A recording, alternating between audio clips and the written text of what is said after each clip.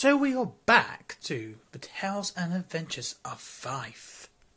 This is part 5 of the ongoing series, and I'm going to apologise now for last week. I unfortunately had an accident which led to me being in hospital on the Wednesday and out of commission on the Tuesday and Thursday.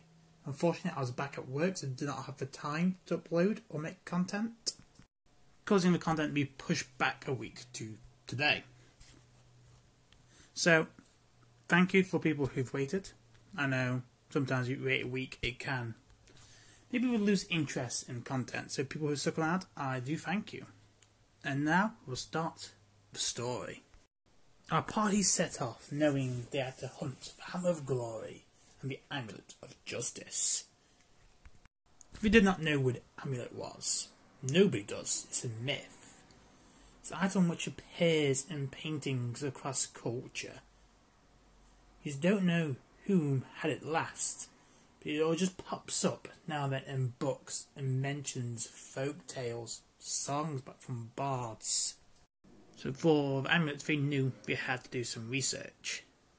But they knew the hammer was north, in the Highlands, so that is where they went. As I mentioned in the last episode, we bumped into a child on the road. The child was hidden amongst an upturned cart. Vanadar and Kieran instantly went maternal, seeing the child in distress, and he went over. Like a skittish cat, the child jumped backwards to hide more underneath the cart into the shadows. Vandar and Keelan in unison asked if she was okay. Clearly, she went through some trauma.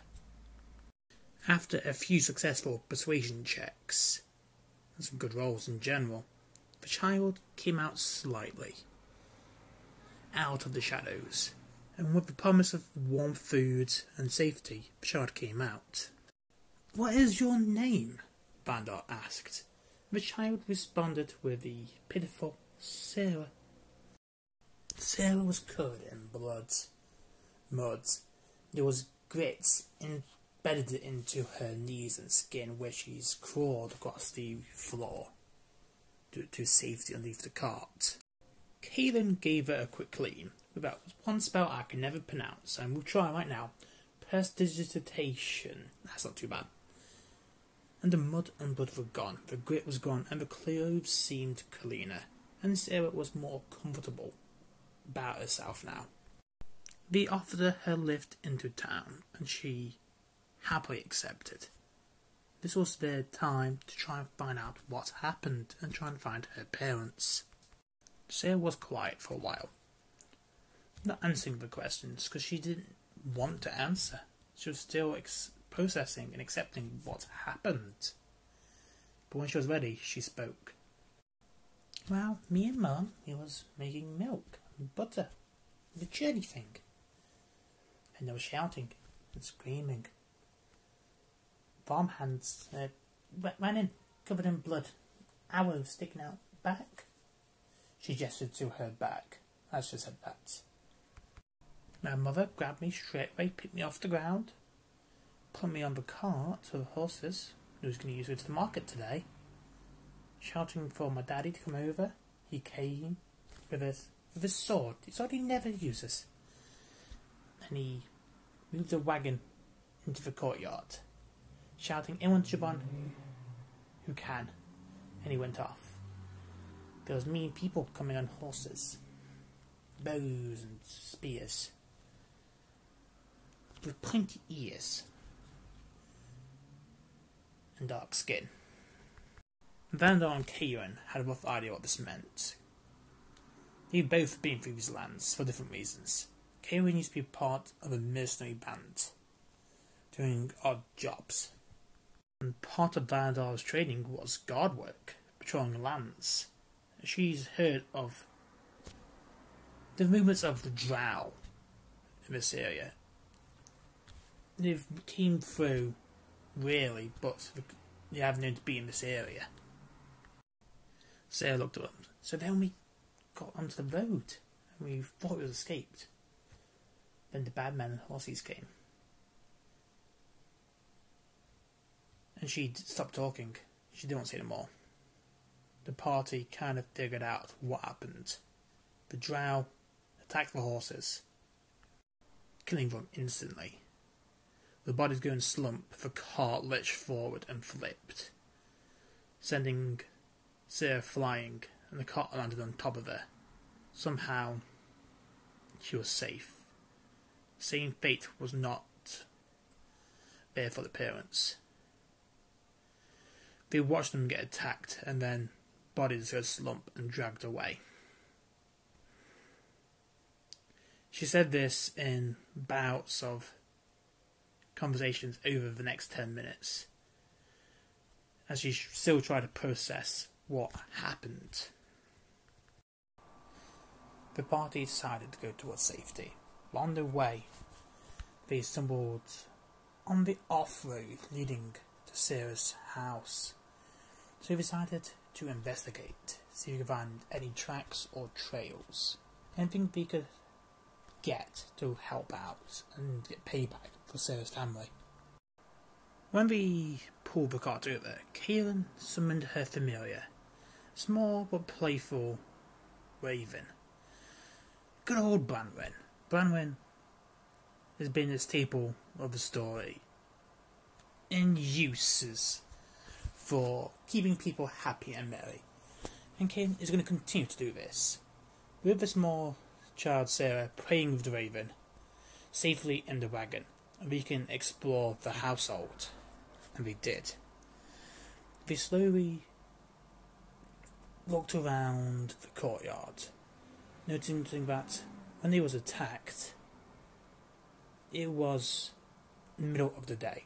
Of course, they knew it was the middle of the day, but investigation checks didn't do well. But more they looked, realised they was caught off guard, and it was the middle of preparing for the market. Milk was upturned and spilt into the ground. Sarah did cry at this milk, but she never cried over spilt milk. And they couldn't find much. They found a few arrows embedded into the wood. But Kaelin went into the main barn, trying to find any clue to what they'd been taking. But she did not expect what she saw. She saw a man hanging by the leg from the ceiling, completely filleted, missing of all skin.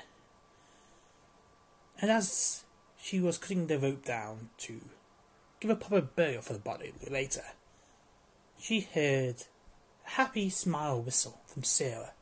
As Sarah went to see what Kaelin was doing, she was like, "Hey Kaelin!"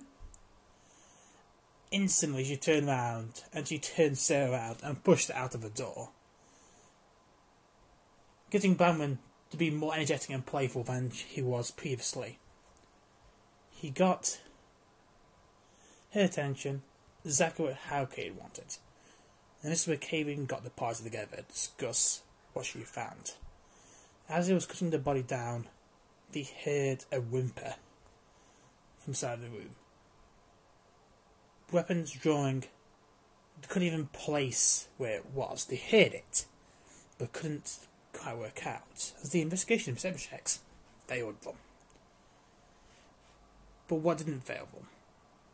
As anyone who can realise this, an arrow coming from that corner into your chest is definitely not a friendly. As a drow fires its longbow, coated in poison, jumping out of the shadows, and uses this moment to flee. Combat broke out, Vandar instantly rushing forward to deal with it. Kaelin retreated backwards, hands up, ready to cast Elvish Blast.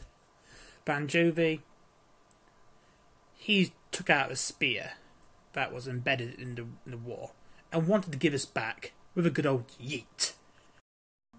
So combat's begun.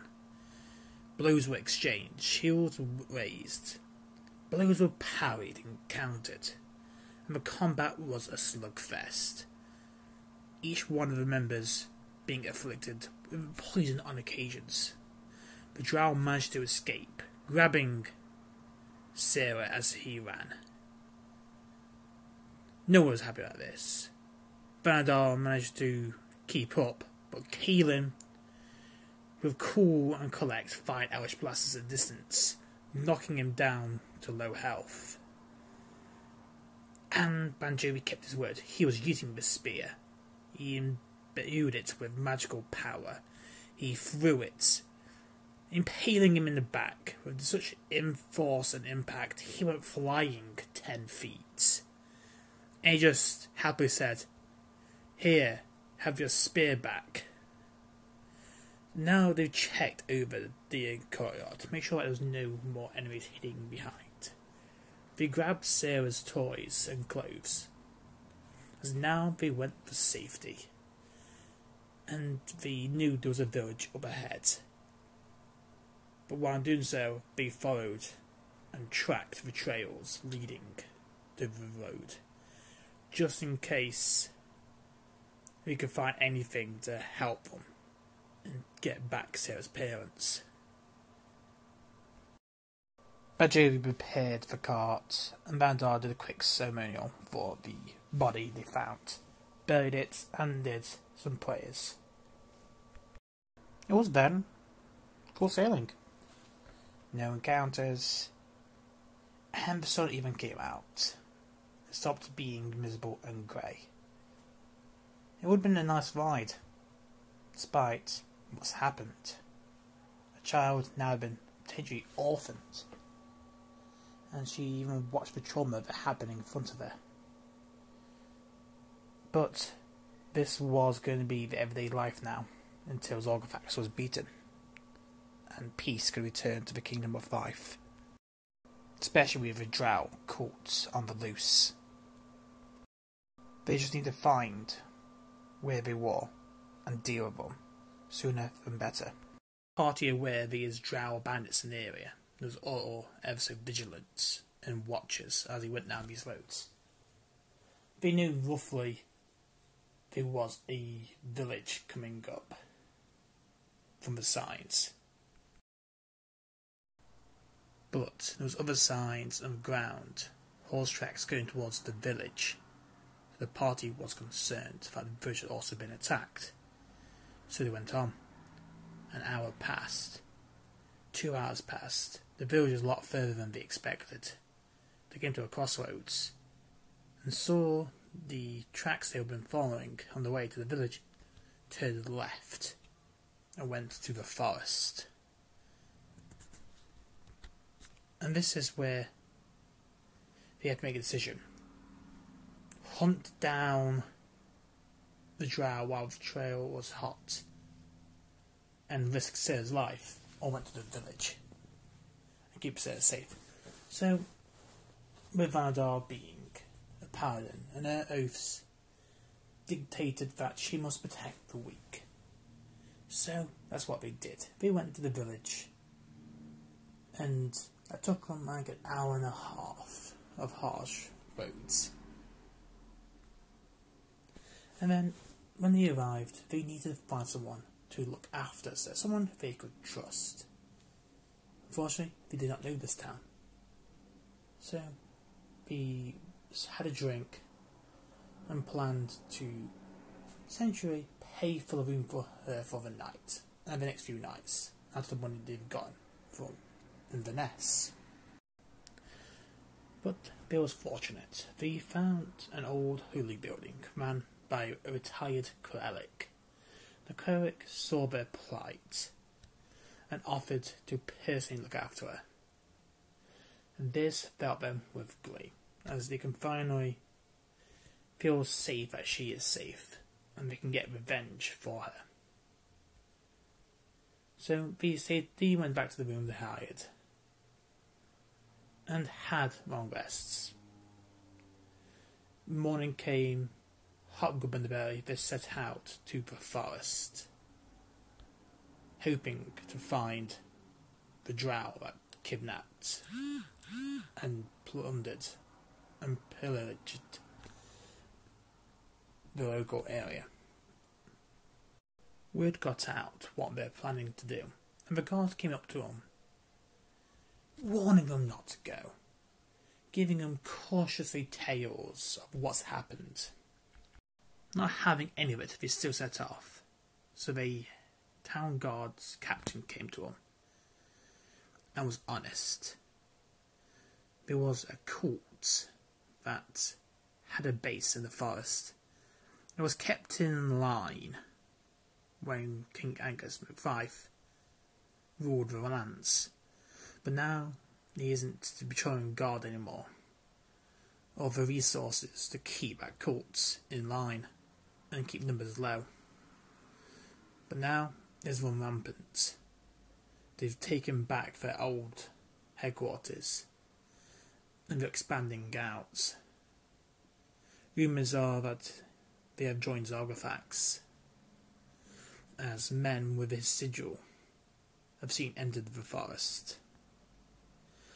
But they knew no matter what, it was the right thing to go in. And the rampant magic of this forest is going to be havoc. They're going to twist and manipulate their senses. But they did not know about this. They just assumed it was a forest. Little did they know that this was going to be the biggest challenge they have faced yet, and will face for a while. Well, that was the newest part of the series. Hope you enjoyed as always. Leave a like if you did. If you hated it and think I should stop, comment. It feeds the algorithm. All comments are good comments in my eyes. As always, hope your game sessions are long and your crits are plenty. It's been Gandhi as always. See you on the next one.